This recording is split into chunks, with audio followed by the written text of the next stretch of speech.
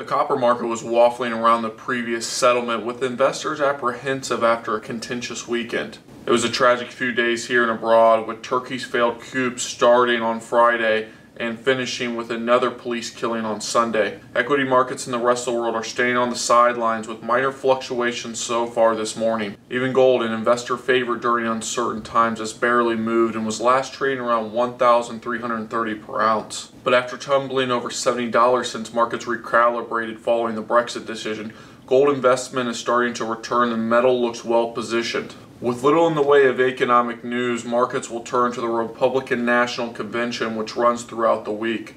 I'm Don Barker for FastMarkets in Chicago.